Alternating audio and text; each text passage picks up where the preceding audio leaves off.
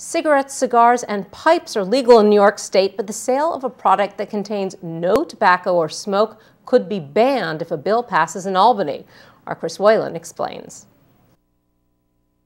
It looks like a cigarette, it's used like a cigarette, and it tastes like a cigarette. But it's not. It utilizes a liquid nicotine solution to create a tar-free and odorless vapor that is just like smoke. Electronic cigarettes burst on the scene just a few years ago and have caught on with smokers looking for another way to get their nicotine fix.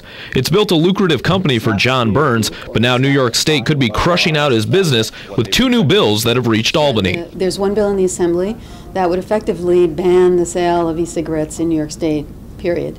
And there's a new bill that just was introduced in the Senate that would simply ban the sale to minors. While Lupardo and Burns understand and support keeping the product away from those less than 18 years of age, an all-out ban is a bit more puzzling. The reason? Lack of information on exactly what electronic cigarettes do. There needs to be regulation and more scientific studies to determine if these products are hazardous to consumers. Regulation of electronic cigarettes has been tough since the Food and Drug Administration hasn't been able to classify exactly which category they fall under. It's technically not a tobacco product since the device contains no tobacco, and there's no proof that it's an effective smoking cessation device, although Burns says he has customers who use it as such. You can choose from high, medium, low, or non-nicotine, which allows a user to change their nicotine level at any given time. So people may very well be doing that. The health department says it's spoken with smokers who agree, but others who say the new nicotine supplier actually fuels their habit even more. Some smokers are using it to sustain their addiction because